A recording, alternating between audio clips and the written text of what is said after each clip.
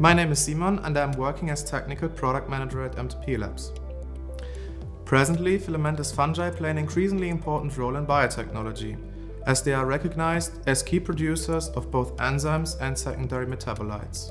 This is why I want to make you aware of our application note high throughput cultivation of the cellulolytic fungus Trichoderma reesei in the Bioreactor Pro, which deals with that very current issue. This fungus can produce high titers of extracellular cellulolytic enzymes, which are of special interest for the valorization of lignocellulosic waste material.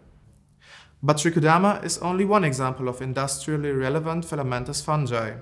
They more and more shift into the focus of scientific interest. Yet their cultivation remains challenging due to their complex morphology, which is why screening processes are mainly performed in shake flasks with an inherently limited throughput. The bottleneck has hence shifted from GMO creation to clone cultivation and parameter screening.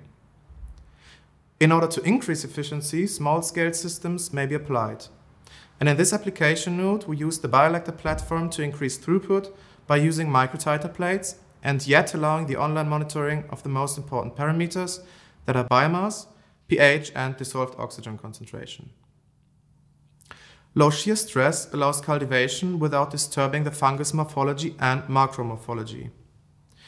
To keep this similar between small scale and later pilot and production stage is important for gaining useful information for a realistic scale-up.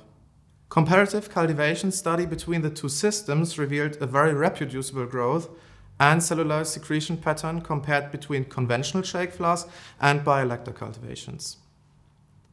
As can be seen in Figure 1, cellulase activity in the supernatant as well as culture medium pH resemble each other quite well, and so does the macromorphology indicated in Figure 2. In the second part of our application note, we also performed some further exemplary screenings to demonstrate the suitability for application-oriented research, as for instance a carbon source screening for enhanced protein production.